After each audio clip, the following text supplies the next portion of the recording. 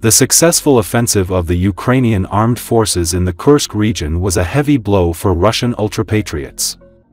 Z-propagandist Yakov Kedmi could not restrain himself and spoke out extremely harshly against the army and the Russian authorities.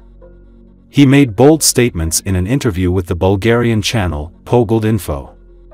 Kedmi expressed confidence that the main goal of the Kursk operation was propaganda. And the Ukrainian forces carried it out magnificently. First, they showed that the Russian army is weak. Second, that the Ukrainian army is strong. They succeeded. They did not start throwing them out from there. The Ukrainian army turned out to be much stronger than the Russian general staff and the Russian leadership expected, the propagandist said.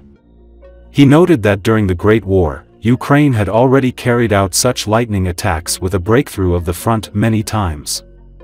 Meanwhile, the Russian armed forces are marking time, waging bloody battles for the forester's hut. Russia cannot defeat Ukraine. Russia's actions prove that it is not capable of breaking through the Ukrainian defense and winning. Russia could not defeat small Ukraine. Russia, which boasts that it has the strongest army in the world, could not cope with the Ukrainian army, Kedmi said. He expressed confidence that the Kremlin will not achieve its goals in this war. It is already obvious that Ukraine has survived this war and has survived as a state. The expression demilitarization is a laughing matter today. Conduct demilitarization at least in the Kursk region on Russian territory before you conduct it on Ukrainian territory, the propagandist said.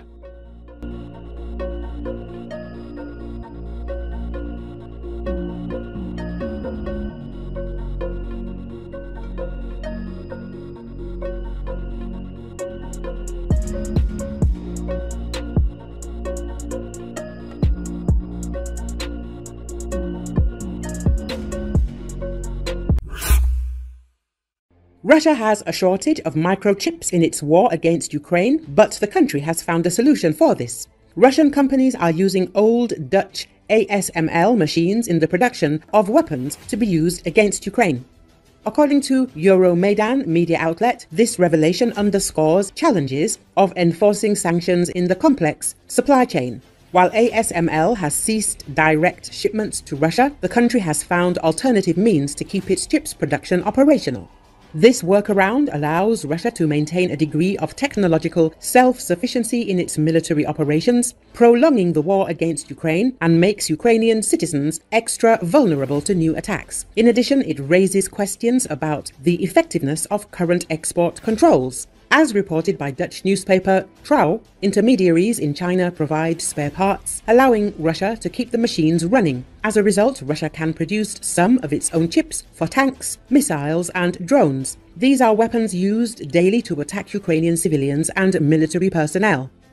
As of 2023, Dutch company ASML, it is the largest supplier for the semiconductor industry and the sole supplier in the world of extreme ultraviolet lithography, photolithography machines that are required to manufacture the most advanced chips. The company has long since stopped sending spare parts. The company confirms that it complies with the imposed sanctions on Russia. They claim to have not shipped anything to Russia for years.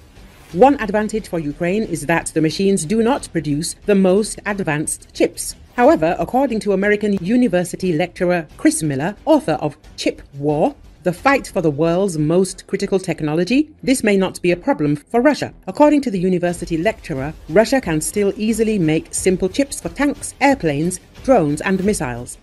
Simple chips are often used in the military, but actually in all devices. A car contains thousands of chips, but only a few of them are the latest technology, Miller noted. In essence, Russia doesn't need the latest state-of-the-art chips to continue weapons production. The question is how Russia manages to keep its ASML equipment running for so long.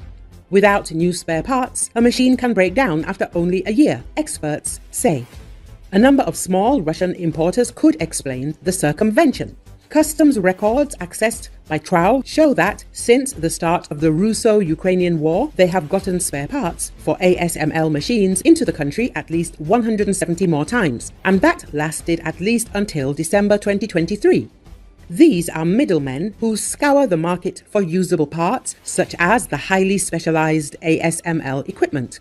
They then resell the imported goods to manufacturers in Russia. Some of these traders, such as AK Microtech and Ostek EC, are already on Western sanctions lists because they have proved important to the arms and chip industry.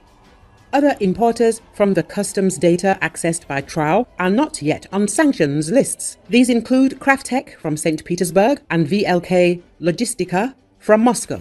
In addition, the Dutch outlet notes that other ways Russia manages to acquire these chips is through middlemen in China and Serbia. Increasingly, there is more evidence on Western chips featured in Russian weapons which are being used against Ukraine.